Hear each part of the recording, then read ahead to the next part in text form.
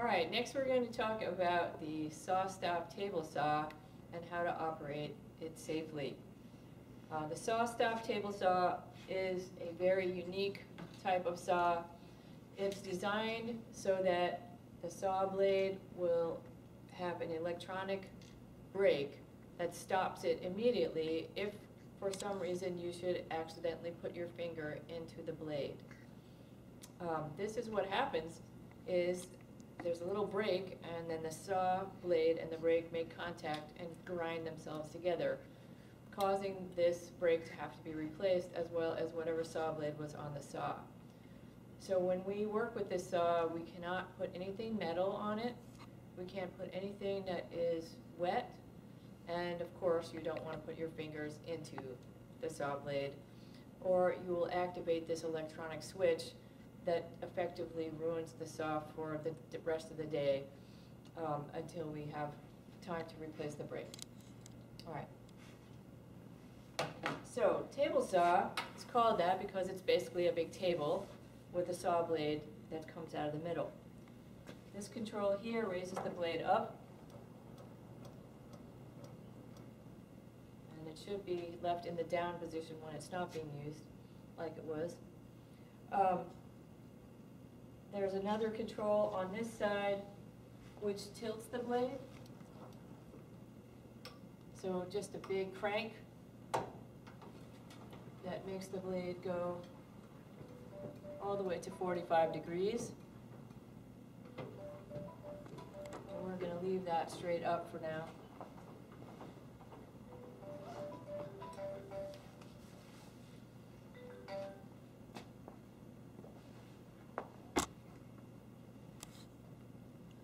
Alright, this is our on switch. So when it starts, there'll be a flashing red light, and it has to warm up a little bit. So when that light stops flashing, then it's ready to be used.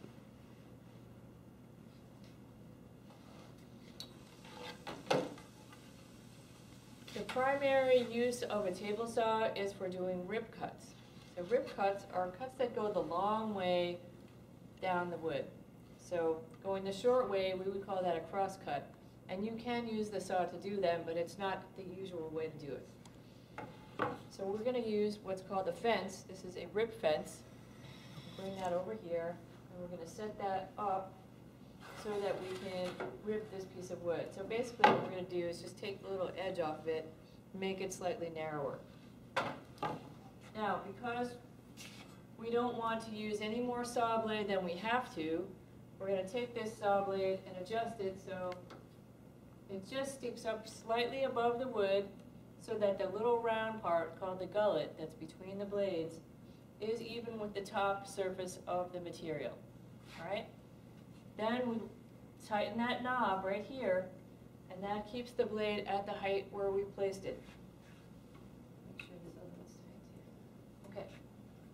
Now, when I'm cutting something on the table saw, I don't really need to draw the line all the way down. All I need to do is put it right at the feed end, put my mark there, and then I can line my mark up with the blade, taking this rip fence and setting it over, and then locking it down. The saw blade that we are using right now has alternating bevel teeth. So that means it's going to cut this way and this way. And we're going to lose about 1/16 of an inch of wood to something called kerf. So if you want to have a very accurate cut between this line and this edge, you want to set it so that one edge of the saw blade is contacting this mark and the other edge is outside of that line. So whatever curve happens is outside of the dimension that we want to keep. All right, that's not really a safety rule, but it'll help with accuracy. So for safety's sake, we want to have the distance between our rip fence and our saw blade be no smaller than the width of your hand. Okay? If it gets smaller than that, we'll have to use a special device to be able to push the wood through. But for now, we have enough space that we can just use our hands to do that. So we're going to do it that way. Maybe show that again. So if we're going to push wood through with just our hand, we want to make sure that we have the width of our hand between this rib fence and the blade. If it's any smaller than that, then we'll have to use a push stick or some other device to move the wood. But anything that's bigger than this, we can use our hands to push the wood through the saw. All the wood must be held flat on the table, and you must never let go of it while you're doing this procedure. The saw blade turns directly towards us, and because it does that, if we let go of the piece of wood at any point in time, the wood can pop up and go on top of the saw blade and then be propelled backwards towards us. So you never want to have anybody standing directly behind you, and you want to try to avoid also standing in this place between this saw blade and the fence. So whenever possible, have your body outside of that line. So there's two ways to do this. One is I could come over here and I could hold this wood down and also towards the fence as I'm pushing it through. So I have to put pressure downwards, put pressure towards the fence, and push that way at the same time. The other thing to do is to come on this side, which I think is a little bit easier in terms of just sort of leaning and giving it more force. You sort of lean yourself against the fence, and then you have one hand here and the other hand here pushing. So you have pressure down, pressure towards this fence, and then another hand moving that way. All right, so we've got our things all set. The other thing is I insist that everyone wears a full face shield for this table saw.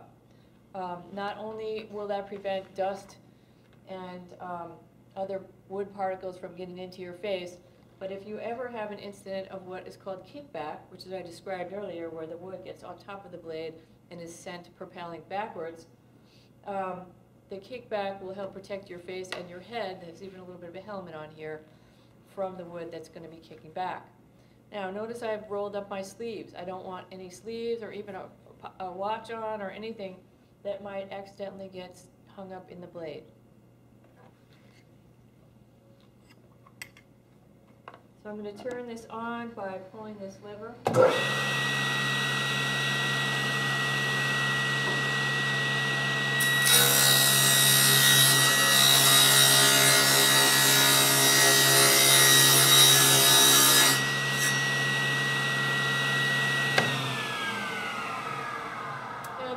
That's really important is that you push the wood so that it's completely past where the blade and this little riving knife are, so it's totally cleared both of those things before you let go. Never let go of the wood while it's still touching the saw blade.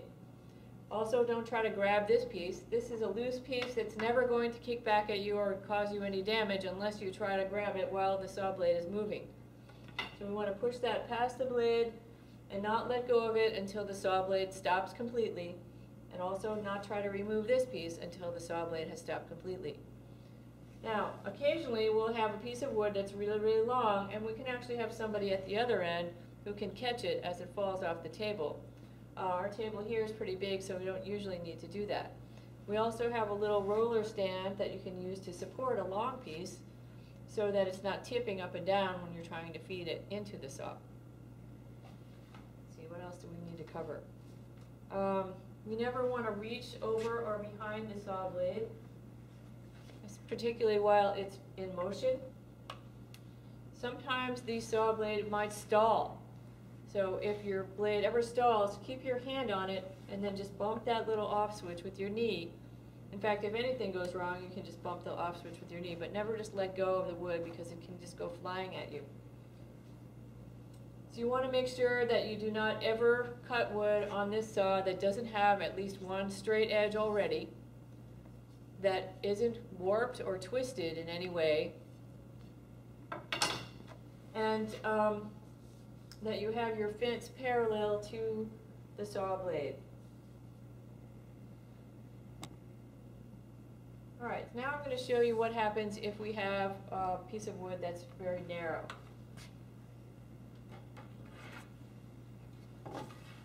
Right, we've just cut this wood, so it's still within the boundaries of not being very narrow.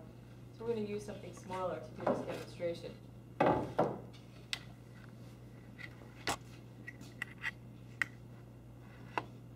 here I have our little piece of 2x4 that we cut before. So the 2x4 is actually only 3.5 inches. It's nominal size. But as you can see, if I was to put my hand here, I can't really hold on to that safely and keep my fingers away from the blade. So now is when we need to use push sticks.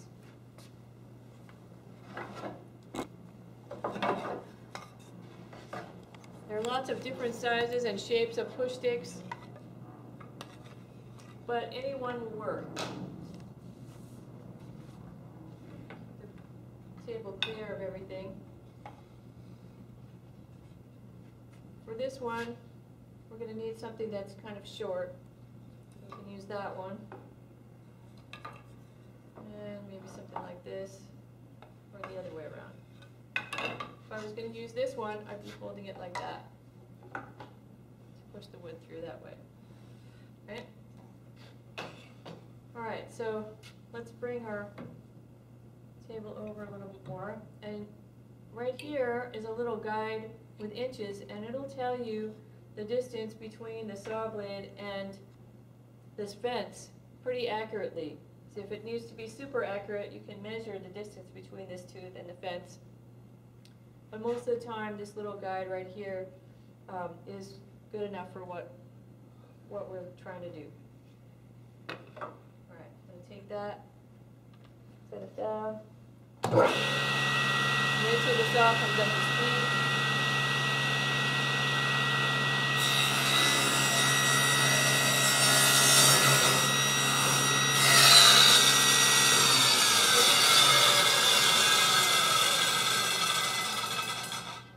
Accidentally bumped that switch.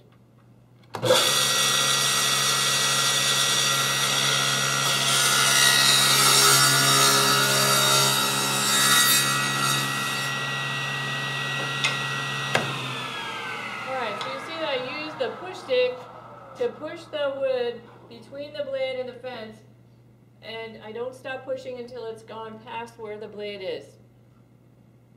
Then I can safely remove whatever was cut.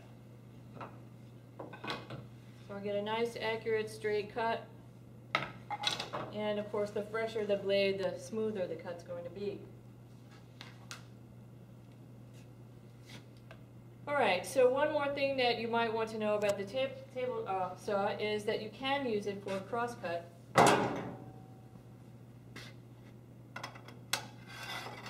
So we can use this miter gauge to make a crosscut to feed our wood in this direction. One thing you never want to do is use this rip fence and this miter gauge together. I've even seen people in magazines trying to do that kind of a thing, because the idea is that you'd be able to cut wood that was always the same length. There's a way to do that, but that's not the way to do it. So we want to take this rip fence and put it out of the way, and everything actually out of the way.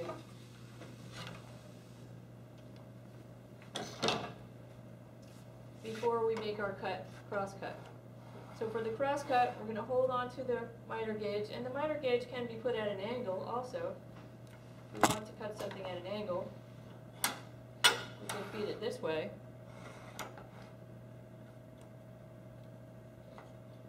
So for this, we're going to hold onto the wood, hold it against the miter gauge and down on the table at the same time. So we have pressure downwards towards the table, towards the gauge, and then we're going to push it forward.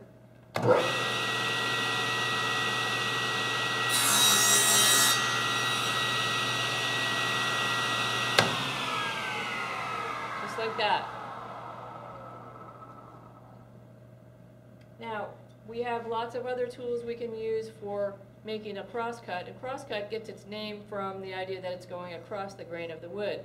But in fact, oftentimes we're using things like plywood where that really becomes irrelevant.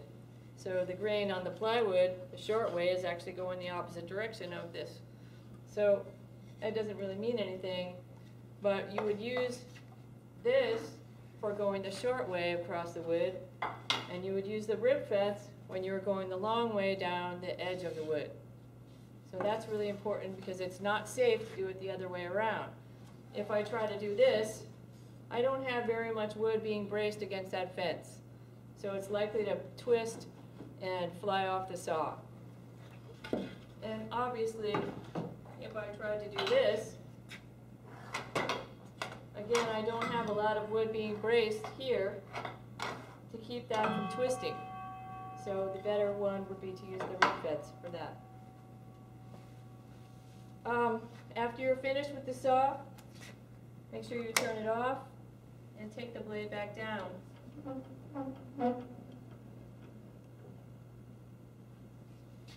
And that concludes our table saw demonstration.